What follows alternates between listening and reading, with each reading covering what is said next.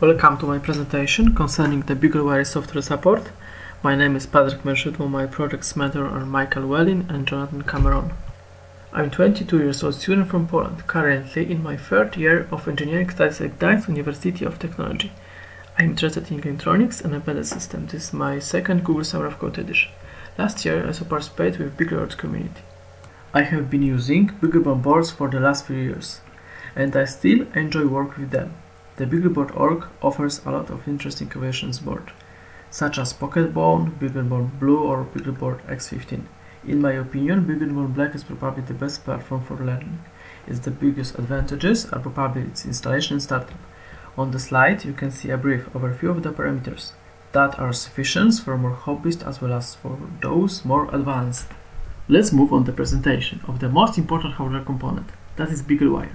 BeagleWire is a FPGA development platform that has been designed for use with BeagleBone boards. BeagleWire is a cape on which there is a FPGA device, that is IC40HX.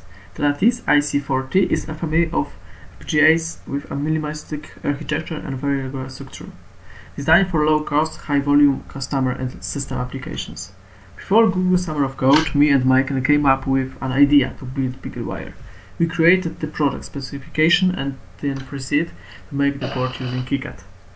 That's how the board was created. On the board we can see a lot of additional elements which extend the possibilities of the board. For example, is the RAM, 4 LEDs, 2 user buttons, a few connectors and a lot more. Take a look at how amazing BeagleWire looks placed on BeagleBone. My project is divided into 3 main tasks. The first task is to create a convenient and easy to implement way for programming BeagleWire. The programming is carried out with the use of SPI interface and 2 additional lines. Half a year ago, someone released a kernel support for IC40, enabling programming. My job will to add the required elements to BeagleBone kernel image. Next task consists on porting open source toolchain developed by Cryford, Wolf and uses team. This toolchain has all the components for synthesizing, Verilog, testing and programming the IC40 device. During the second phase of the project, I will create an easy to implement and efficient communication bridge between FPGA and ARM. For that purpose, I will use GPMC controller, which allows to connect external NAND or SRAM memories. The bridge configuration is done in DTS files, so it's very simple. A module should be created for FPGA, which will imitate the memory and share easy to implement solutions for user logic. The whole bridge module has to be as simple as possible, because IC40 has limited logic.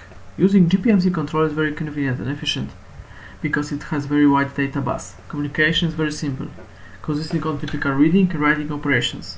This is a great advantage. At this stage, the project will receive support for users' application IRM. C library and Python extension make it possible to easily write application based on the combination of BeagleWire and BeagleBone. Third and the last phase shows how interesting is the combination of BeagleBone and BeagleWire. At this point, the project will obtain examples and ready-to-use solutions. The project isn't only intended for learning or for programmers who knows Verilog well.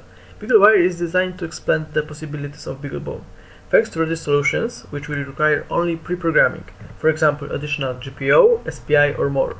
Now I would like to say something about the software and tools that will help me during realization of my task.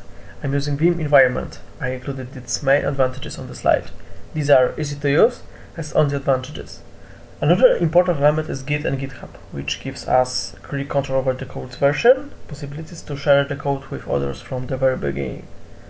During hardware debugging, I will use oscilloscope and logic analyzer. These tools help to quickly localize of gaps and bugs. More information can be found in the following links. I encourage you have to look on them every once in a while. If you have any questions, feel free to contact me.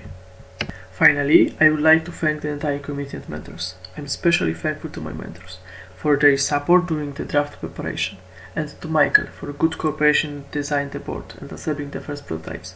Many thanks to Jason Kreitner for help in getting the elements needed to make prototypes, and to Jeff Faustini for help in getting PCBs.